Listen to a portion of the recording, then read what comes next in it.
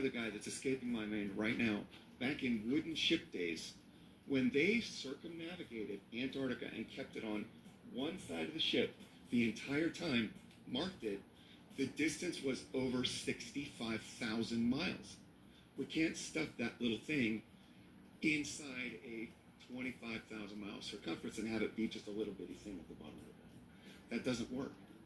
The models are mutually exclusive, but the problem is when people hear this truth, it's uncomfortable because it goes against feelings and it goes against programming. We see it all the time. I agree with you. We see it. But I don't see it. You do. You see a planet, you see planets, you see space, you see all this stuff that you said you see. This is what kicks back against the... It shouldn't be flat Earth. It should be flat water because it is. Always.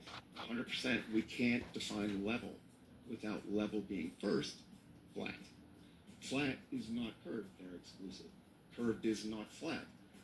A ball does not, by definition, have any flat spots. So therefore, to well, make it's not, the ball big, yeah, but it's not a ball. Tiny, it does bulge out at the equator because of the spinning. Can we see that from NASA? They show us. Yes, we see that all the time. Let's see. It's perfect balls.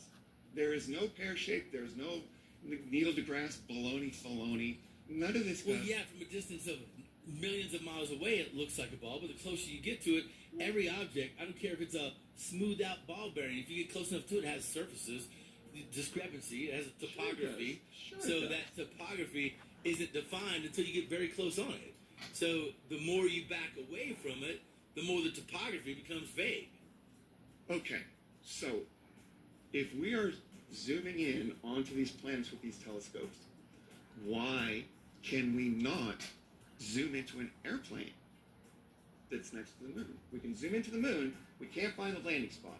We can't find the mirror they put there or whatever. All right, hang on. We got to take a break. We got to up against the wall. All right, so we got to take a break. More with the flat earther in just a minute. Have you learned anything? No, not yet. I'm still waiting to get that proof, but we'll find out.